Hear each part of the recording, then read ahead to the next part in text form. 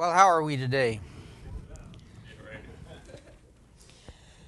What you need to know about everything that's done in class today, except by ad libs, will come from these two books that are your major texts. That is, Religion and the Bible by Ian Barber, and then the volume on God and Nature, which contains a number of essays. And what we're going to do today basically is to go from nature's God toward the God of the gaps. In other words, as we did medieval theology, we came to understand the meaning of the idea that theology for the medieval people was the queen of the sciences. And so there wouldn't be any science that escaped the hegemony of theology. But there was still a distinction, even in medieval times, between the idea of revelation in the Bible and the idea of revelation in nature. But there wasn't any idea that these two were just totally separate realms in which you had to have distinct kinds of people to operate in.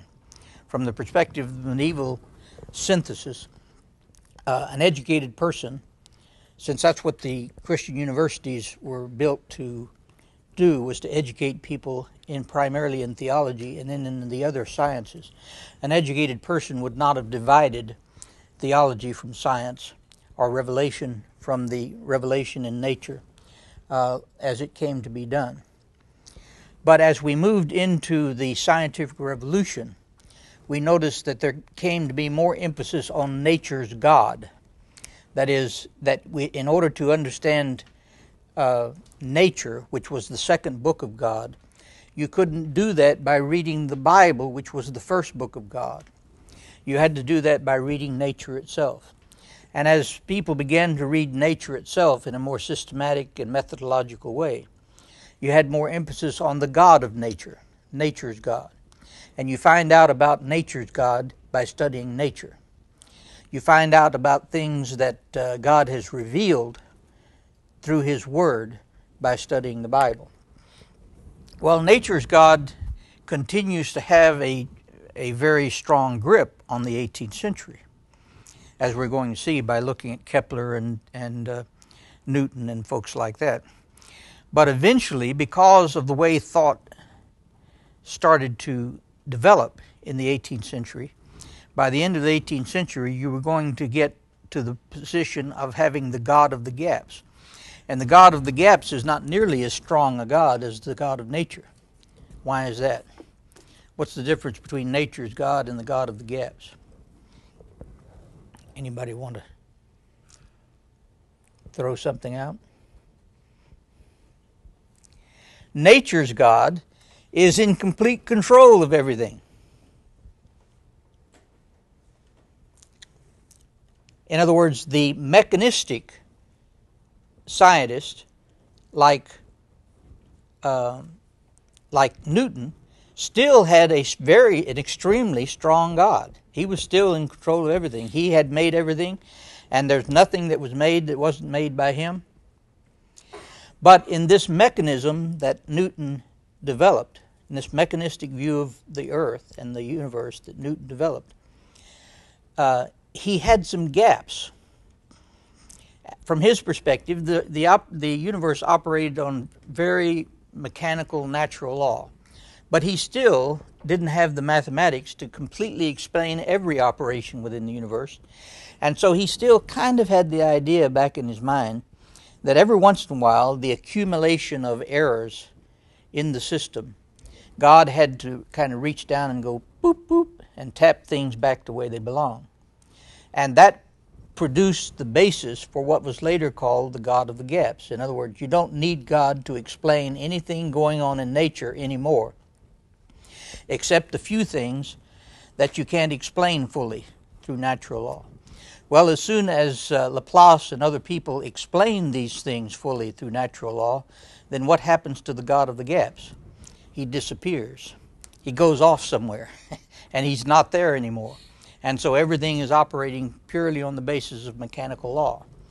And so from having God completely and absolutely in control of the whole shebang, by the time you get to the end of the 18th century, you have God just kind of as an interested onlooker.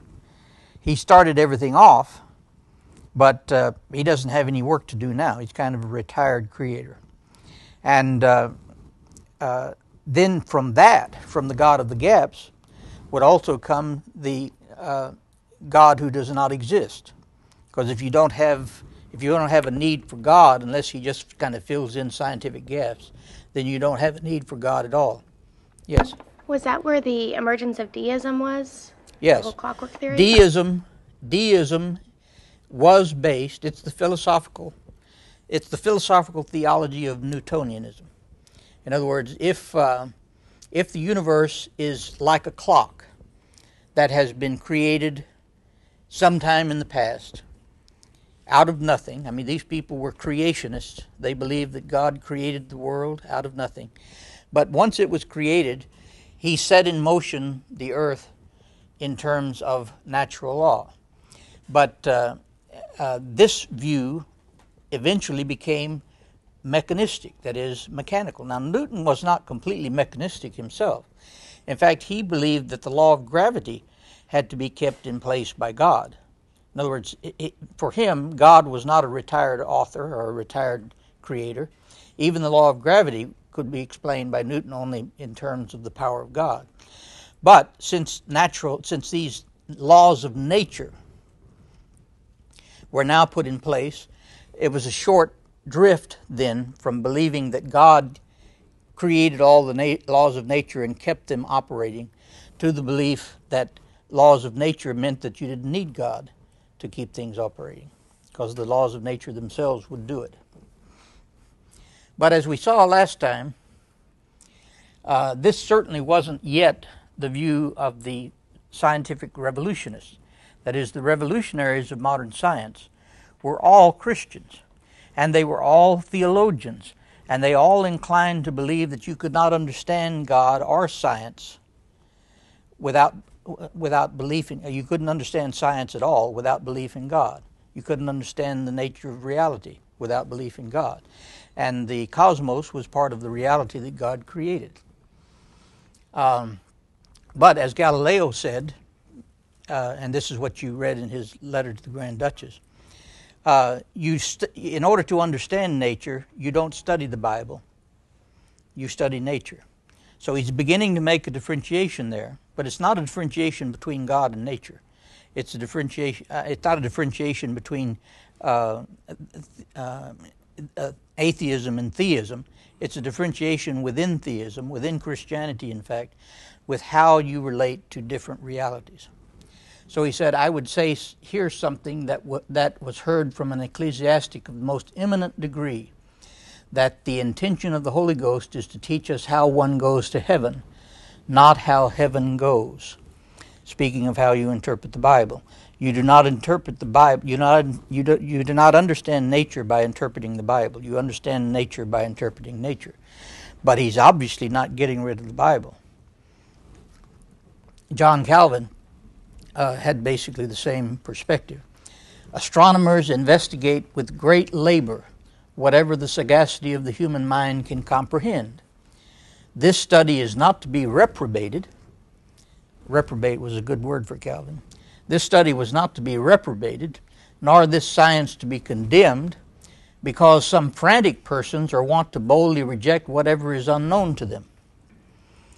In other words, he's kind of getting on some of his Calvinist parishioners who are very who jump at the chance of condemning anything that modern science puts forth for belief. He says these people are frantic, and we should allow astronomers to do what they're supposed to do. For astronomy is not only pleasant, but also very useful to be known. It cannot be denied that this art unfolds the admirable wisdom of God. So you have a distinction here between the Scripture as the revealed knowledge of God and nature, but you do not have as yet a distinction between science completely and theology. Theology still reigns. In other words, and theology is not the same thing as scriptural interpretation. That's one of the problems that we might have in understanding this. Because Galileo believed that you should not interpret nature by Scripture does not mean that he doubted, therefore, the authority of Scripture. That the Scripture was totally authoritative in its area, in its realm. But nature and the study of nature was totally authoritative in its realm. But since God was over the whole thing, and each of these was a book of God, then there as yet had not been a separation totally between theology and science. And by the end of the 18th century, this separation had begun. But this was long after the deaths of the revolutionaries of modern science. Martin Luther had said basically the same thing in terms of his theology, or the same thing in terms of his view of nature as he had said about his view of salvation. The righteousness of faith, which God imputes to us through Christ without works, is neither political, nor ceremonial, nor legal, nor works righteousness, but is quite the opposite. It is merely passive righteousness, while all others listed above are active. And so from Luther's perspective, you could go from his doctrine of salvation to his doctrine of the world. The world in the same way was completely passive. It's the absolute creation of God. It contains no energy within itself. All of its energy and all of its activity come from the creative activity of God. And this continues in Newton. All of the activity, all of the creative power in the universe, even from Newton's perspective, comes from God.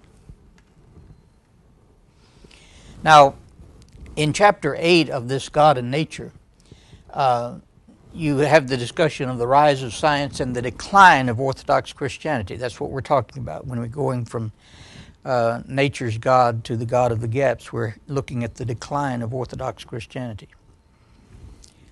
And in order to do that,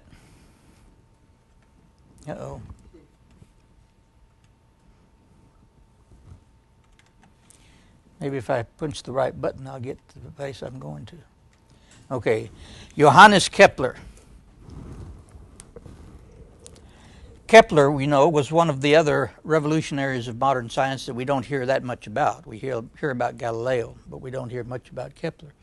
But Kepler, of course, is one who refined the Copernican view and enabled the Copernican view to be more acceptable even to religious people. And I use the word religious people in quotations because all of these people were religious people. But Kepler is called the Christian cosmologist. In other words, when you get to Kepler, you still haven't left Christianity to go to something else. You're still Christian.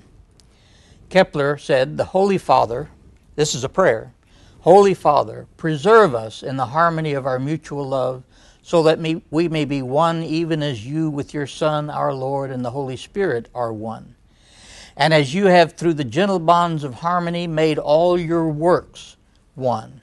And from the renewed concord of your people, let the body of your church on earth be built from harmonies as you have constructed the heavens themselves. You remember we talked about how important it was to understand Anselm in the context of his argument for the existence of God being in the middle of a prayer. Kepler's study of science is in the middle of a prayer. All his philosophical description of what characterizes the cosmos or the universe is in the middle of prayer. For the sphere, which is the image of God the Creator and the archetype of the world, there are three regions. Now remember this concept of the sphere. The universe as a sphere. And Kepler doesn't give up that image. He changes it to a Copernican image, because in the Ptolemaic image, the sphere surrounded as its center what? What is the center of the sphere? The Earth. Well, Kepler still conceives of the sphere as a very potent way of visualizing the nature of the cosmos. But by the time he has accepted Copernicus, then the center of the sphere becomes God the Father. And what represents God the Father? The Son. So there are three regions, symbols of the three persons of the Holy Trinity. The center, a symbol of the Father. The surface, a symbol of the Son. And the intermediate space of the Holy Ghost. We see these people couldn't stop talking about their theology. It never dawned on them to write a book of science in which you didn't talk about theology. So there has not yet been this fatal letting go of God and talking just about the laws of nature and talking about the mechanical operations of the universe. They weren't about to let go of God.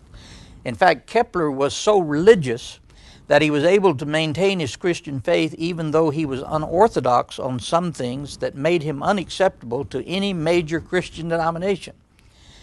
But that didn't stop him from being extremely intense and pious in his understanding of the Christian faith.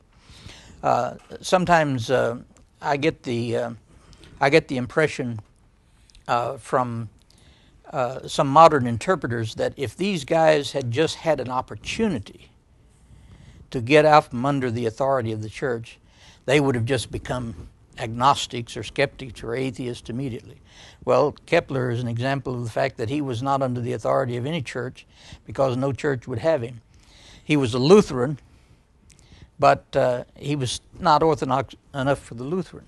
But he was obviously quite religious, quite pious, and quite orthodox enough for certainly most modern Christians. He was a Trinitarian. Now, when you get to Newton, you start to leave Trinitarianism and go to Unitarianism. And there is even more of a problem with the traditional church. But the fact that these people were not in tune with the traditional church had no tendency to separate them from their emphasis on theology. So too, this is Kepler, so too, just as many principal parts of the world have been made, the different parts in the different regions of the sphere, the sun is the center, the sphere of the fixed stars on the surface, and lastly, the planetary system in the region of intermediate between the sun and the fixed stars. So now, I don't know of even any fundamentalist theologian these days who would talk this way about nature. And so we certainly haven't gone from being a revolutionary in modern science to being skeptical about the existence of God or even the truth of Christianity as they understood it. Hence, the sun is a certain body in which resides that faculty which we call light, God, light, of communicating itself to all things. For this reason alone, its rightful place is the middle point and center of the whole world, so that it may diffuse itself perpetually and uniformly throughout the universe. All other beings that share in light imitate the sun.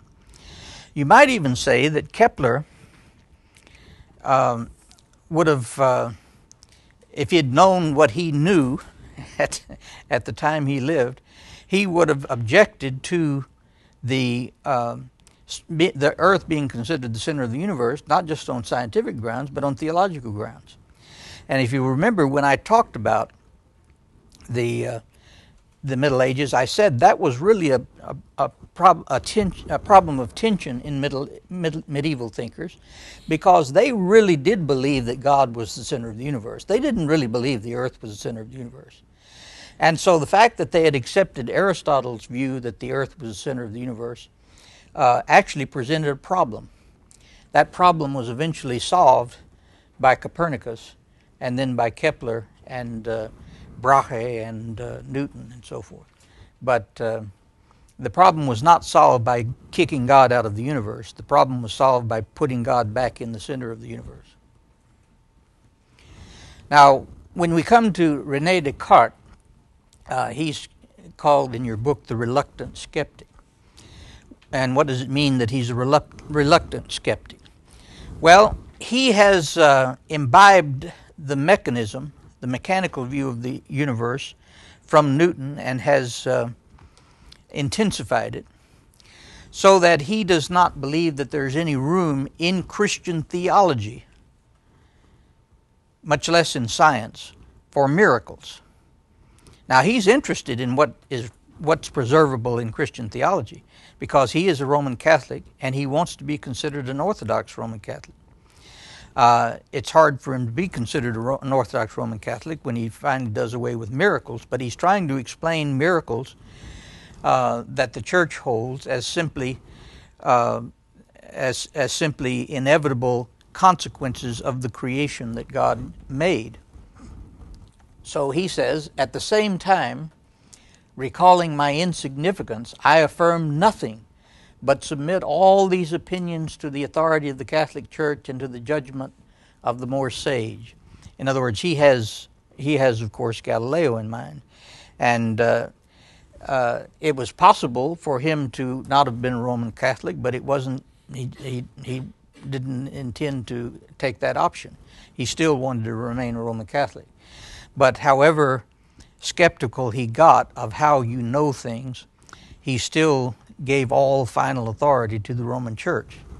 And even Kepler and people like that didn't go that far. If God did not reveal himself to Descartes, now this is Ian Barber talking, if God did not reveal himself to Descartes in the ordered structure of the cosmos, he did reveal himself in the ordered regularity of phenomena. In other words, you're turning a corner here, because from the perspective of the Bible and revealed authority, God revealed himself preeminently through miraculous events. But in Descartes, since he had imbibed the mechanism, God is revealing himself not through miraculous events, but through the regularity of phenomena. From such came a recognition of law, but not a sense of worship and wonder. One of the goals of his natural philosophy was the abolition of wonder by displaying the physical necessity of supposed marvels, the physical necessity of miracles and marvels. Well, obviously, this is a new way of looking at the Christian faith. And Descartes is usually credited by most modern theologians as creating the most fatal division in Christian thought. Descartes, for instance, believed in the immortality of the soul, but the immortal soul obviously was a completely different reality and not really integrally connected with the mechanics of the universe. And so his concept of the soul is sometimes called the ghost in the machine. That is, a human being is a machine. And a machine obviously will operate on the basis of natural laws, but in order for a human machine to operate in a human way, it has to have a kind of a ghost inside of it. And if I remember correctly, somebody asked him where the soul was, and he speculated that it was in the pineal gland. Well, wherever the soul is for Descartes, it is a different thing whatsoever. It's a very different thing from nature itself. And so in this way, he divided nature and supernature in such a way that eventually Christians would, that is, the descendants of Christians, would either tend toward a hyper-supernaturalism or a hypernaturalism, based on which direction they took from Descartes. And the revival, in fact, of this doctrine of the immortality of the soul, a lot of Christians today, when they speak of the immortal soul, are actually speaking in a Cartesian way, not in a biblical way at all. First of all, the expression immortal soul is not found in the Bible. And so if you're going to have a doctrine of immortal soul, I guess Descartes is one that you can choose. But this just completely divided reality into nature and supernature. And supernature had nothing to do with the way that nature operated, except in terms of the human being. For we understand it to be a perfection in God, not only that he is in himself immutable, but also that he acts in a manner as constant and as immutable as possible. Now again, that's a philosophical statement. That's not a scientific statement. But during this period, you're getting into the period when people are not really differentiating between philosophical statements and scientific statements. If, for instance, you say that the universe or the cosmos is a giant machine, that's a philosophical statement. That's not a scientific statement. It's a statement drawn from your imagination. In other words, you are using a machine as an analogy for understanding the world. As we're going to see later, the Romantics reacted very negatively toward that idea because they wanted to think of the universe not as a machine but as more of a living organism. And so that also arises in the 18th century. So that is, the universe is so immutable, so that with the sole exception of those instances which the evidence of experience or divine revelation makes certain, such as the immortality of the human soul, or which we perceive or believe to have been brought about without any change in the Creator, we must not admit any other alterations in his acts, lest any inconsistency be thence inferred in God himself.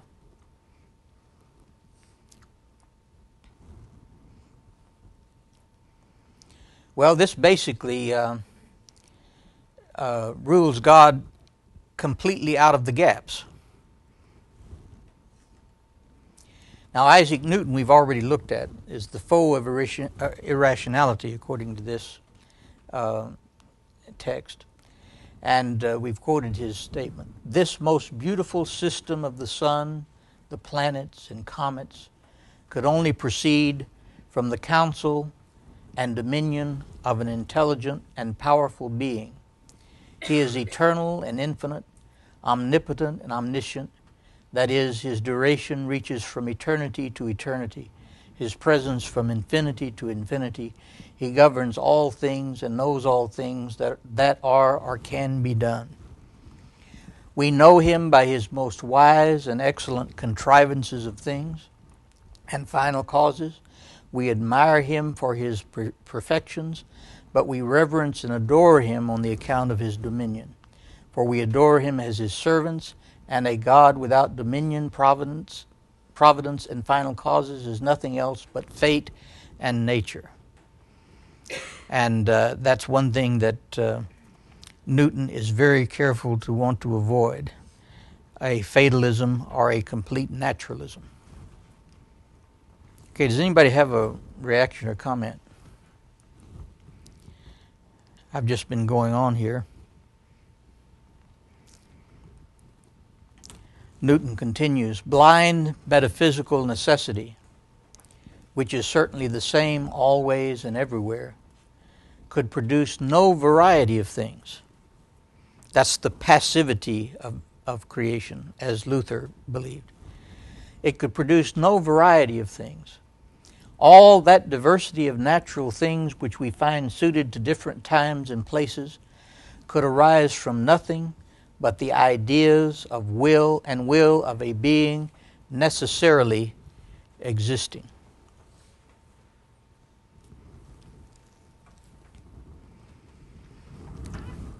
Okay, do you feel the movement now from the theology is the queen of the sciences, and science, natural sciences, subordinated to the queen of the sciences, to the idea of the two books of creation, so that neither is subordinated to the other, but both are of equal value.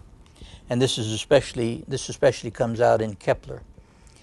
In fact, Kepler, to a certain extent, moves a little bit toward the predominant role of nature as the revelation of God, but it's still a revelation of God, either way you go. And so as nature becomes the revelation of God, and as nature becomes the revelation of God primarily through its laws of nature and through its regularities, then you cease to need the action of God, according to some people, except to kind of correct deficiencies in the laws of nature. That would not have been Newton's view, but that would be the view that came out of some people who were convinced by Newton of the mechanical nature of the universe.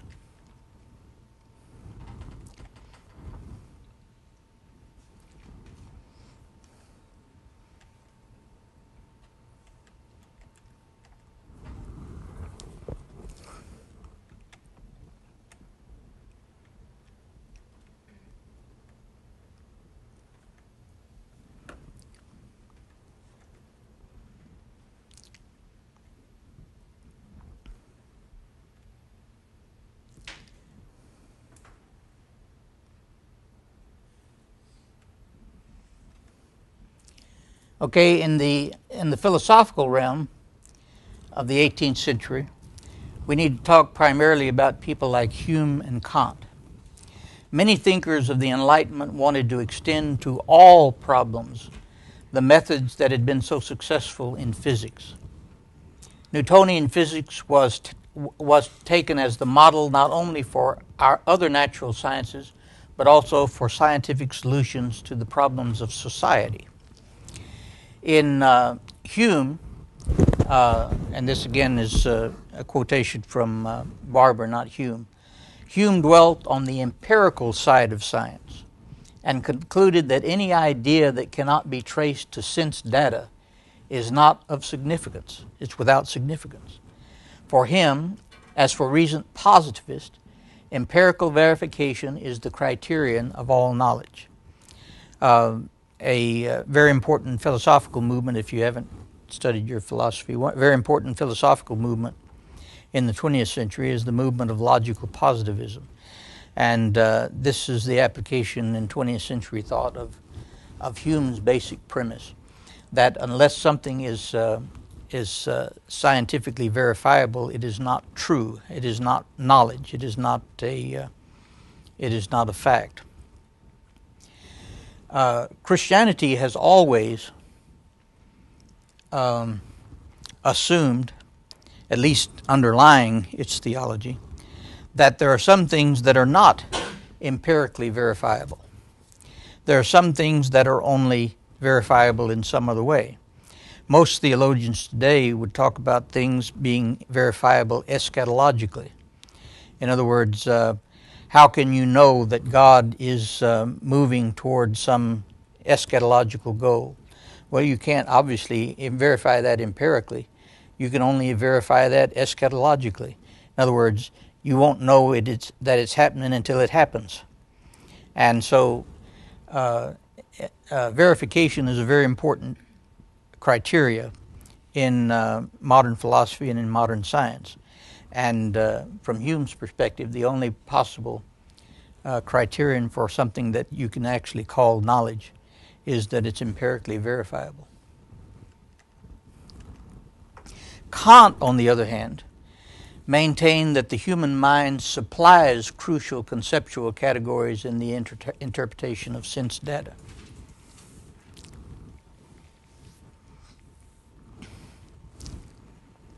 In other words, that you know things because of the structure of the mind, rather than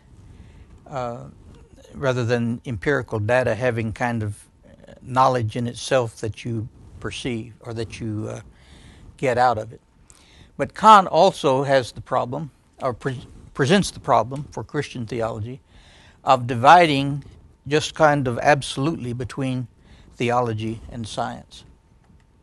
For Kant, science and religion occupy entirely different spheres and are given distinct functions which are so adjusted that they need never conflict. Now, this position of the relationship between religion and science has become kind of the orthodox position of modern naturalistic scientists, or modern scientists who are intent on preserving the naturalistic methodology. That is, there is no use even mentioning God or mentioning any concept of design in studying science. It's a fruitless thing to do. And whether or not they know that they got this initially from Kant, it depends on the scientist, I guess. But this, of course, is the main thesis of Gould's book, Stephen Jay Gould's book that I've asked you to read, called The Rock of Ages. That religion and science occupy entirely different spheres, and never the twain shall meet. And so any attempt by any modern theologian to say anything close to what Newton would have said or what Kepler would have said then becomes an absolute no-no because of the great philosophical divide that Kant represents. And so creationists, of course, are anathema. Creationists argue that you can actually learn from science that the earth had to be created by a deity. You could learn from science that God is of a certain nature and so forth. And even modern developers of the idea of design, that is, that you can see design in nature, even if you can't prove by nature that the Christian God is the God, you can prove by nature that nature is designed. And this, from the perspective of Gould, is a crossing over of the barrier that was established by Kant. Religion has to be defined one way, science has to be defined one way, and they have to be defined so that religion can say nothing about science and science can say nothing about religion. And that's kind of the modus operandi of a great many scientists and a great many theologians who want to give science all of the leeway that they can give them. There is a movement today on the part of both conservative theologians and more liberal theologians to try to see if there may be some better way to talk about the relationship between religion and science. Because, in effect, what this does is put religion in a place where religion is in charge of no knowledge whatever. The only knowledge that's available, science is in charge of. And that's basically Gould's position. Well, that really doesn't suit many theologians very well, because what that means is that Gould is beginning by asserting that religion has its own sphere and has its own teaching authority. Science has its own sphere, its own teaching authority. But guess what? Guess who determines the definition of religion? The scientist does. The scientist determines the definition of religion, because he argues that religion can have nothing to do with any explanations that have to do with science, and religion can have nothing to do with anything that can really be called knowledge. Well, a theologian might say, pardon me, but can't I define religion? Since I'm the one over here in this sphere and you're over in that sphere, can I define religion so that religion actually does deal with some kinds of knowledge? It's not maybe empirically verifiable, but it's verifiable through experience, it's verifiable through some other way, intuition, whatever, or it's eschatologically verifiable. In other words, you obviously can't empirically verify that there is going to be a continuing relationship of human beings to God beyond death. That's only eschatologically verifiable. And anyone who tries to empirically verify it, as a lot of people are doing today with near-death experiences and so forth, from most theological perspectives, that is the improper mixing of science and theology. But it's not improper to still assume that theology does deal with knowledge. It's just not empirically verifiable knowledge. It's eschatologically verifiable. Anybody have a, yeah? the way that things had progressed in the thinking of the scientists of the time or whatever, what was there a specific discovery, specific thing that happened that made this change of thought, or was it just over time that did they quit reading what the religious statements of the scientists before, or what was that? You act like you've been primed to feed into our next class, because that's exactly what we're going to deal with. The fact of the matter is, and this is what I'm going to use W.T. Stace for. Unfortunately, W.T. Stace is out of print, but he does the best job of explaining this transition between the age of faith and the age of skepticism. And he does it, and we're going to do this more thoroughly next week. He does it by listing, by simply describing in simple terms what the revolutionaries of modern science actually discovered. And you can list them. And they're just about 5 things that the revolutionaries of modern science discovered that people didn't already know before. And then after listing them, he says, now which one of those, if you believe, means there is no God? Well, the answer, of course, is that you can believe all 4 or 5 of the major discoveries of the revolutionaries of modern science and still believe in God, because there's no logical tendency for anything that science has discovered, has discovered, will discover, or can discover, that will have the least logical tendency to either prove or disprove the existence of God. And so that's basically what we're building up to. In other words, if a modern scientist, or if an 18th century scientist or a 19th century scientist doesn't believe in God, it has nothing logically to do with what science has discovered. It has a great deal to do with the psychology of what has been discovered. In other words, you can think of the age of skepticism as an age of maturing and progress on the part of the human mind, or you can think of it as an adolescent reaction on the part of the European mind. And those are kind of the things that we'll be looking at toward the middle of this semester, toward the end of this semester. But the fact of the matter is that the answer to your question is, are you talking logically or are you talking psychologically? If you're talking logically, there's nothing that anybody discovered in the scientific revolution that should logically lead to the belief that God does not exist, or even that God is not in control of the universe. But psychologically, it led to that belief. The God of the gaps, for instance, led to that belief. Because if you have a God who is in control of everything, has to be in control of everything because the world is passive, as Luther and Newton both believed, then if you explain everything to the point where God's kind of loosened his grip, and here's the world, and God's kind of loosened his grip on it, except every once in a while there's an accumulation of misadventures here in nature, and so God has to kind of reach in and tap the planets back into line. That's what Newton left for scientists. He had everything explained except that his explanation could not explain the movements of the planets in a perfect enough way to keep the planets moving simply on mechanistic terms. So even he postulated that perhaps God, this was the only answer he knew, was that God kind of reached back in and tapped it.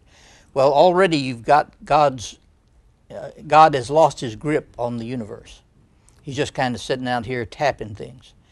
When somebody finds out how that gap can be filled scientifically, then God has completely lost his grip on the universe. And a God who has completely lost his grip on the universe first becomes a deistic God. That is, he's a God that probably got everything started in the first place, but he doesn't have anything to do anymore. And if you've got a God that doesn't have anything to do anymore, then basically what you're developing is a totally secular view of the universe. And if you have a totally secular view of the universe, then religion can be related to an area which does not include any important knowledge. That's methodological naturalism. Religion doesn't include any important knowledge. Now, methodological naturalism doesn't necessarily produce atheism, but it can, because it also produces philosophical naturalism. And that's the naturalism that I was talking about when remember the first quote I put on the screen at the first of this course, the quote by Carl Sagan: "The cosmos is all there is, all there ever has been, all there ever will be." And that's the first sentence in Carl Sagan's science book. And so I don't know whether he intended that to be considered to be a scientific statement, but whether he intended it to be or not, it is not a scientific statement. It's a philosophical statement. It's a statement of philosophical naturalism. Now, all philosophical naturalists obviously will be methodological naturalists, but not all methodological naturalists are philosophical naturalists. For instance, I'm just trying to think of a scientist whose name you might know, a practical scientist, say Wernher von Braun. He was a methodological naturalist, and because he was a methodological naturalist, he was able to produce some incredibly important progress in the fields of rockets and things like that. But he was a Christian fundamentalist, and so he obviously wasn't a philosophical naturalist. He wasn't a philosophical naturalist. So those are the kinds of relationships we're talking about. Now that probably confused more than it helped, but at least it got some things out on the table. I do need to kind of stop here and encourage the students that are in this course, because I've realized more as we've gone along, that the reading that is available for this course would make a good graduate course. Have you noticed that? It would make a good graduate course, and I realize that. And so I'm not really expecting you to do a graduate course here. And so if you are feeling totally overburdened by the reading and by the lectures, I want you to understand, you're shaking your head, yes, you feel totally overburdened. I want you to understand that you shouldn't feel overburdened. As of today, in fact, I can tell you that everybody in here has an A. And you're going to have to do a little work to get less than an A. But some of you will manage, I'm sure. But the purpose of all this reading and the purpose of everything that I'm putting out in class is not that you have to take it in and it has to kind of stay there. You know, you can't put cotton balls in one ear so it won't go out the other ear. You're not going to be regurgitating this back on any exam. What I'm trying to do is just give you as much information as I can so that you can, after a while, the vision can become a little clearer. And this question you ask is very helpful in that regard. Any other questions?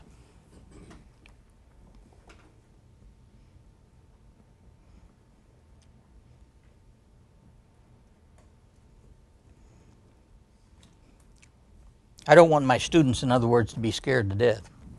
But sometimes I talk in such a way that maybe scares them to death. But I do understand education enough to know that what I've said here today is the result of, it may be right or it may be wrong. I'm not making any final judgment on that. But it's the result of years and years and years of reading and study and reflection. And so that's kind of the object of having a teacher, is so that he can put out some of the stuff that some of it you'll catch and some of it you won't catch, and it may be years before you fill out the entire thing. But this course is supposed to get you started on that. Yes? You were talking about these 4 or 5 scientific discoveries that you said didn't logically lead to little belief of the non-existence of God. But not knowing what they were, since we're not going into detail, well, would they lead to sort of allowing people to not believe in God, and in that it became no longer necessary for God to be a part of these discoveries? People were allowed not to believe in God during the medieval period. There, well, yes, they were. We have the concept. We have the concept that the medieval period was just one giant monolithic thing.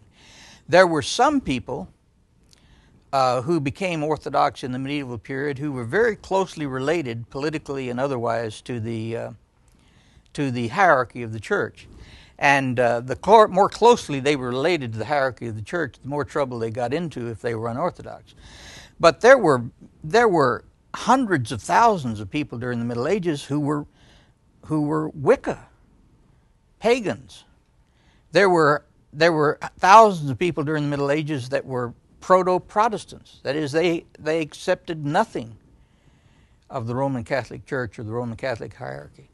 There were, when Christianity first began, the Christian apologists and theologians actually developed their theology in the opposition of skeptics and other folks that did not accept the Christian faith.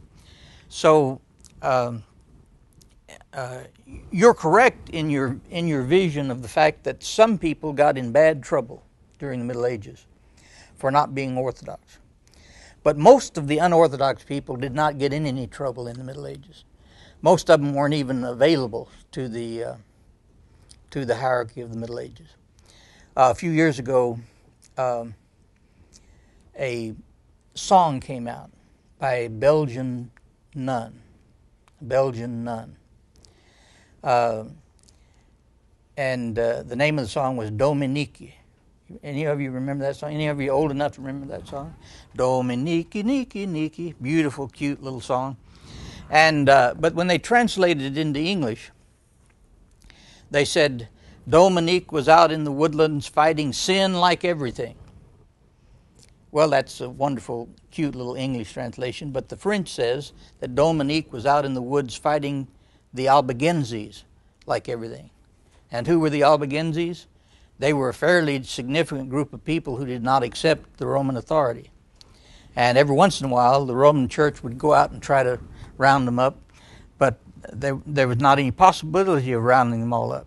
And so the Albigenses still have descendants in Spain. So the concept of the Middle Ages being a monolithic thing, the problem with history is it's just written.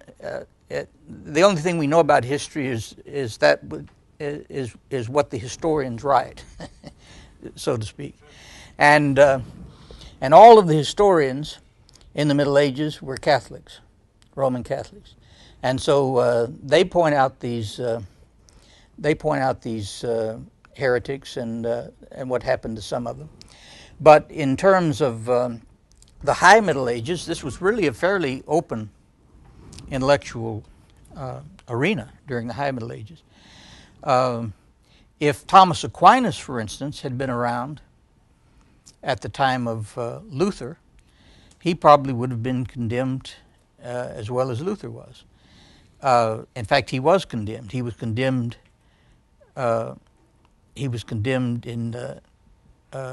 That is, his Aristotelianism was condemned before he became an Aristotelian, and then it was condemned after he became an Aristotelian.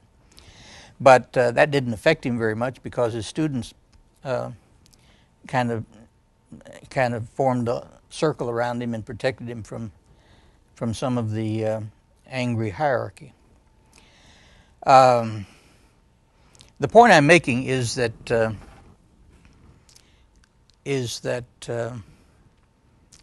there is no monolithic Middle Ages, and there is plenty of trash in the Middle Ages. There's plenty of persecution.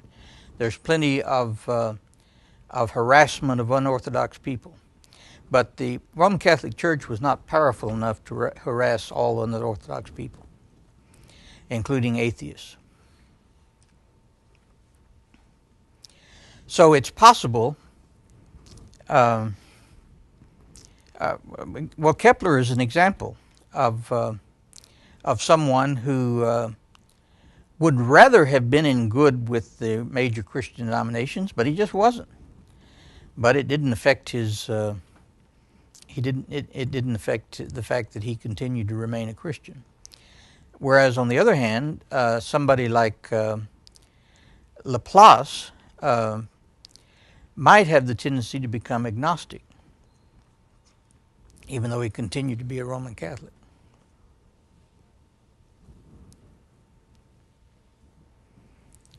Now, back to your question about the things that that the revolutionaries of modern science figured out. One of them was the Earth goes around the sun does not go around the Earth. Now, what kind of a proof is that God does not exist? Another of the great discoveries of the revolutionaries of modern science is the modern law of motion. In other words, the modern law of motion is that something will continue in motion until some contrary force puts a stop to it. What has that got to do with whether you believe in God or not? It obviously didn't have anything to do with Galileo or Kepler or Newton believing in God. Another one is the law of gravity. What does that got to do with whether you believe in God or not? In other words, you add all of these discoveries of modern science together, and you do not come up with a sum that in any way has the tendency to prove or disprove the existence of God. Now, the guys who came up with them thought that they proved the existence of God. That's one step that most people have not do not associate themselves with anymore. But from Newton's perspective and Galileo's perspective, the wonder of the heavens, and from Kepler's, the wonders of the heavens and the obvious signs of design actually prove the existence of God. Yes? I guess what I'm saying is, though, it seemed like each of these discoveries sort of could be viewed as removing God from nature in a sense. You know, in that, you know, the planets revolve around by these natural laws no longer because God wanted it to, or you know, or whatever, or made them go around. And it seemed like each discovery led to the possibility of removing God from nature. Right. And eventually, once you got them completely separated, it seems like it's not that big of a step to then say, well, you know, right. Who needs God? That's what I mean by psychological. In other words, there's no doubt, that's what Stace is saying, and that's what we're going to talk about next time. There's no doubt that we went in the 18th century from an age of belief, I mean intense belief, such as with Galileo and Kepler, and to an age of unbelief. And what all Stace is saying is, what brought that about? It obviously wasn't anything that they discovered. It was the psychological reaction to what they discovered. So in that sense, you're correct. God seemed to be more and more remote. But that's because God came to be viewed as the God of the gaps. And God was not the God of the gaps to Thomas Aquinas. God was not the God of the gaps to Newton. He became the God of the gaps only to people following these people. And so unless we just posit the idea that Galileo and Newton and so forth were irrational people, illogical people, and that's hard to do since Newton considered himself to be the major foe of irrationalism. If we posit these people to be illogical people, that's the only way we can.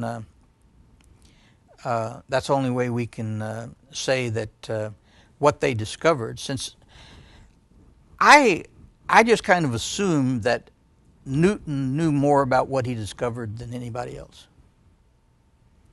And if he knew more about what he discovered than anybody else, and it didn't lead him in the slightest degree to doubt the existence of God, then if somebody accepts what Newton believed or what Newton discovered, and that leads him to doubt the existence of God, then there must be something else there besides logic.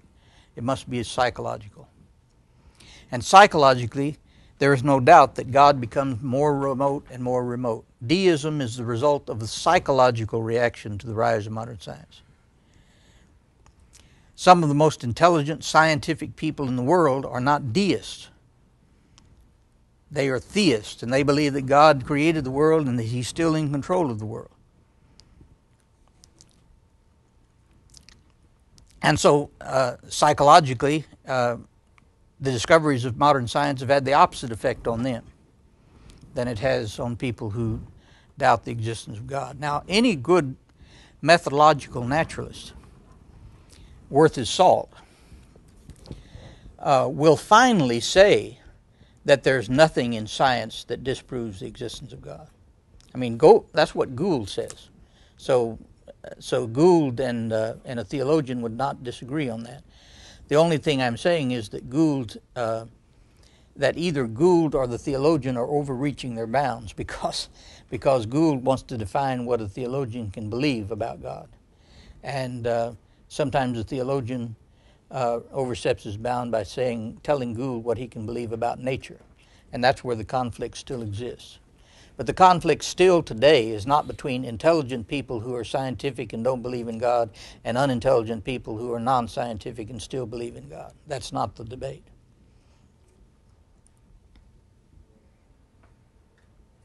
Yes?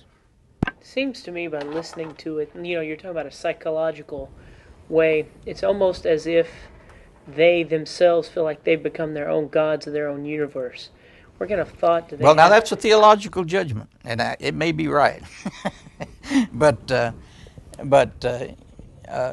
that's quite an appropriate judgment, whether it's true or not. I would agree with you that I would put it in a different way, because that may be a little bit too theological. But what I would say is, for instance, I would agree with Paul Tillich, whose name I mentioned before, who certainly in terms of intellect and knowledge of history and philosophy and science, I don't think had an equal in either theology or science. And he was under the impression that Carl Sagan, in fact, he dealt with a lot of people like Carl Sagan. I don't know if he dealt with Carl Sagan himself. But he was under the impression that Carl Sagan was not an atheist. That is, he could not be an atheist. Because Carl Sagan believes in God. He just believes that nature is God. In other words, Carl Sagan, like everyone else, believes that human beings and everything else had to come out of something, not nothing. Tillich said that the essence of philosophy is the exploration of the question, why is there something and not nothing? Okay? So a theologian is doing that. He's trying to deal with the question, why is there something and not nothing? But then so is an atheistic scientist trying to do that. He's trying to figure out why there is something and not nothing. So in a sense, the distinction between atheist and theist kind of falls apart from Tillich's perspective. In fact, you might say that Sagan's theology is probably an older theology than Christian theology, because it's more similar to, say, Babylonian mythology than it is to Christian theology. Sagan even compared his theology more to Hindu theology. And so you can't get away from being a theologian, is what Tillich is saying. And I don't think that, I think probably Sagan understood that better than Gould does. Because Gould kind of thinks that you can get completely away from theology. And he won't say what his theological position is. You just have to discern it from the accumulation of all of his writings. But he says he tends to be atheistic, but he's basically agnostic, which is a reasonable position.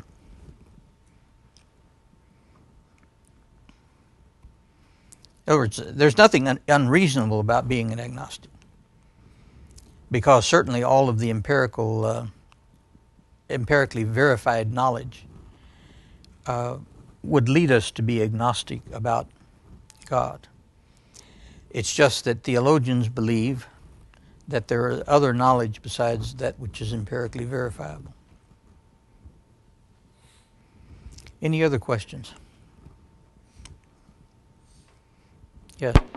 I wanted to say that after reading in Religion and Science with the comparison and similarities, that you come to this macroism of a continual conflict between the two areas, and it seems like we're reading this, I'm sure we just keep going constantly in a circle of various assertions when both of them really glean from both fields to prove their point. And how do those, how are they going to reconcile the fact that they're having to inject other aspects of their opponent's ideas? Yeah. Well, I think, in fact, one of the conclusions that I've come to that you don't have to come to in order to make an A in this course, but one of the conclusions I've come to is that this is an area in which clarity of thought is extremely difficult, because it is probably the most emotional area of the study of knowledge, or epistemology. Is what can you know about God? Can you know anything about God? Can you know anything that justifies somebody being a religious person? And they're just people who disagree about that. Gould disagrees about that. He doesn't believe that there's any real knowledge that would justify a person being religious.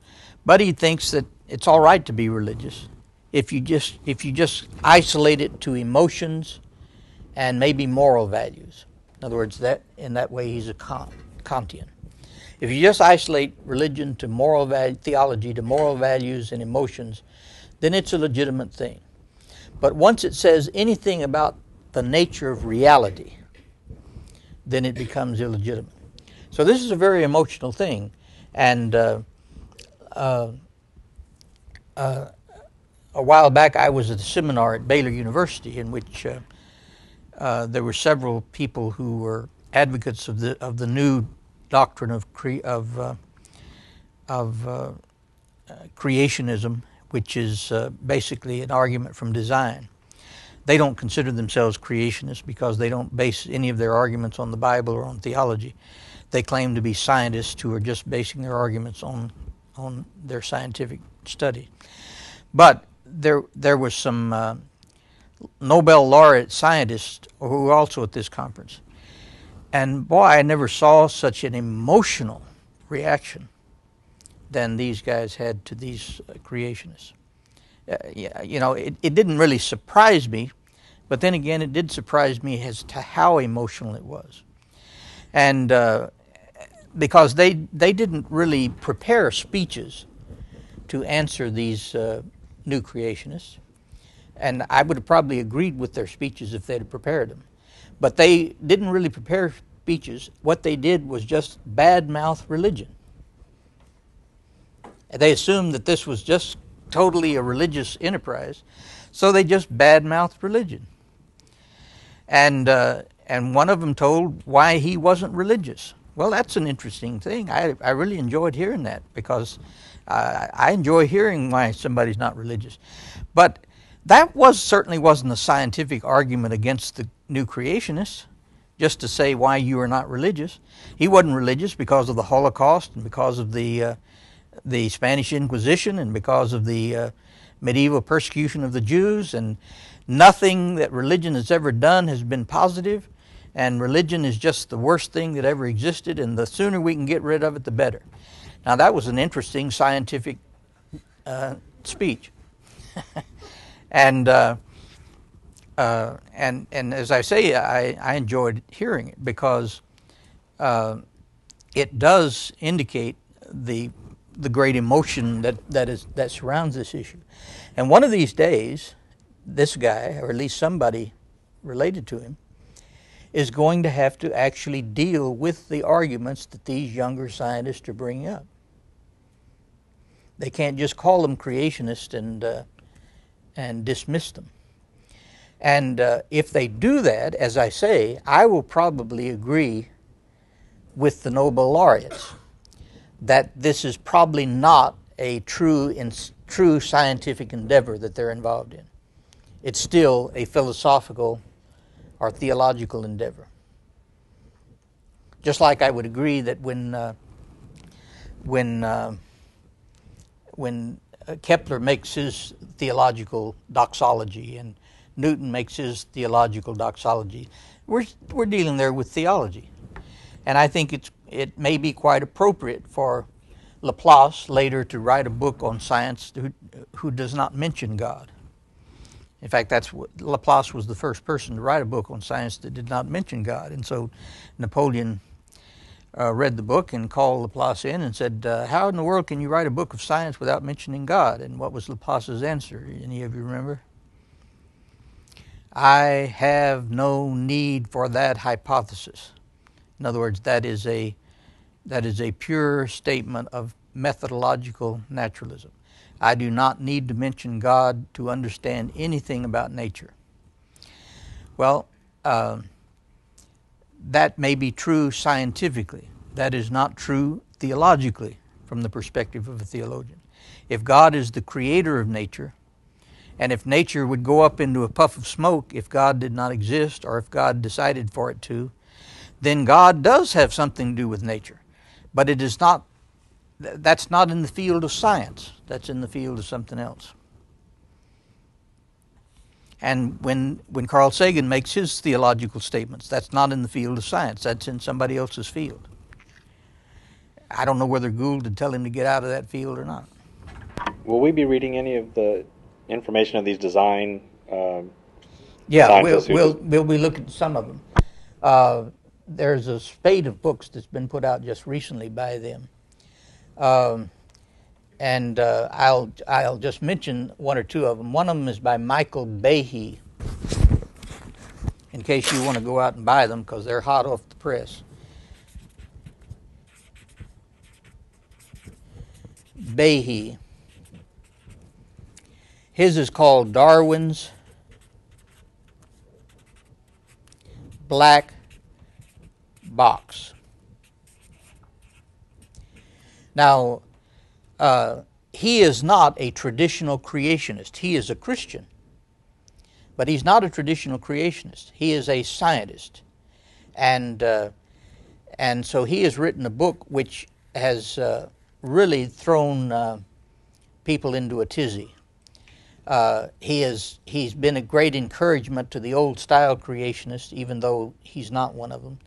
But he's also been a thorn in the flesh to anti-creationists. You know, there's been a kind of a enterprise or a business of anti-creationism the last few years because of the threat to our school system that creationism may somehow creep in. So he has written a book called Darwin's Black Box, which doesn't use any of the old creationist arguments. He's using arguments from design from his own field of science. Another guy that you might look up, Dembski, Demski, I think is the way, maybe there's a P there. Dembski. Anyway, look up Amazon and you can find several books by him. And we'll reproduce some essays by these people. But they are very careful not to introduce God into science or to introduce the Bible into science. And that just drives some scientists up the wall because they want them to introduce God or introduce the Bible so they can call them creationists. The problem is they're not introducing God into science. What they're trying to do is the same thing that William Paley did in a certain way, except in a more sophisticated way. And that is to find God in nature, find design in nature. So we will deal with these folks to a certain extent.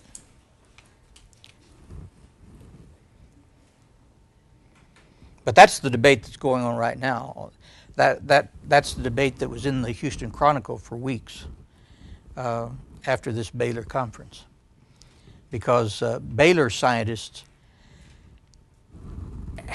despise Dembski and Behe because they have appeared on Baylor campus and seem to be giving Baylor science a bad name. Now, one of the things I've learned from reading some of their comments is that they've never read Behe and Dembski, and it might be good for them to read them. And they still may disagree with them, as I do, but they wouldn't be so supercilious in their judgment of them. Okay, next time we will